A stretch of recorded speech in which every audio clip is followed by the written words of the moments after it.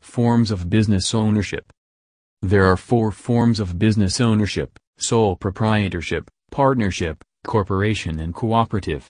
Entrepreneurs must decide on the legal form of ownership of the business. A.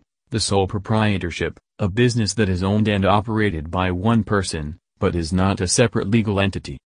1.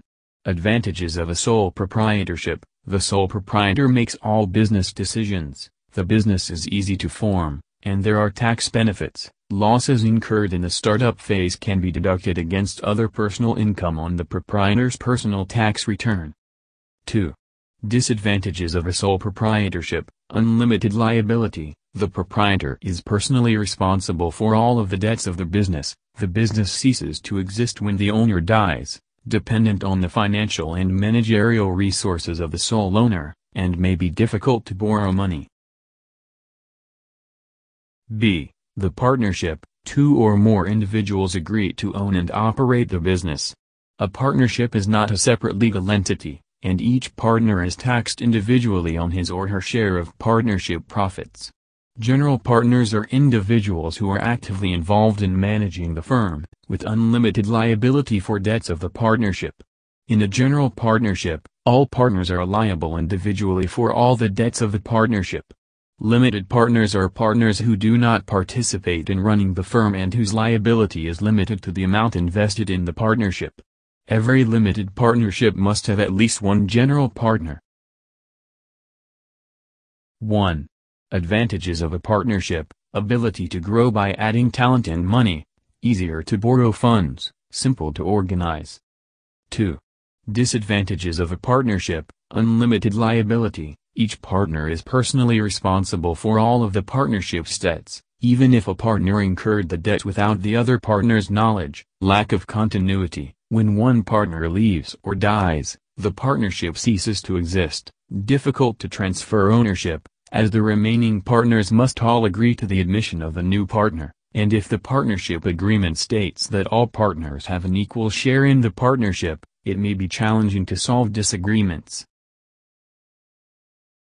C. The corporation, a separate legal entity that has the ability to own assets and incur liabilities, and whose owner's liability is limited to their investment in the corporation's shares. Very large and very small businesses may be incorporated. Formation of the corporation. Federal incorporation under the Canada Business Corporations Act is required for corporations intending to operate in more than one province. Provincial incorporation under the relevant province's Business Corporations Act is sufficient if the corporation intends to operate in only one province. Articles of incorporation must be drawn up and filed to register the corporation. Information included in the Articles of Incorporation is described. Limited, incorporated, or corporation must be included in the company name to communicate the limited liability of the shareholders. Types of corporations. There are 2 types of business corporations: public corporations, shares are widely held and offered for sale to the general public, and private corporations, shares are held by only a few shareholders, and restrictions often exist on the sale of share. Most new corporations start as private corporations as individuals are not willing to invest in unknown businesses. The initial public offering, IPO, is the first sale of shares to the general public, which transitions a private corporation into a public corporation. Private equity firms buy publicly traded corporations and take them private. Income trusts distribute most or all of their earnings to investors.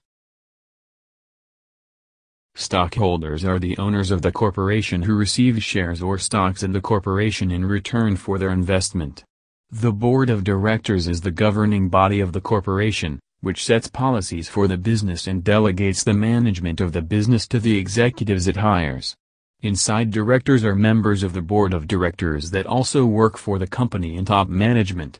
Outside directors are members of the board of directors that are not employed by the business.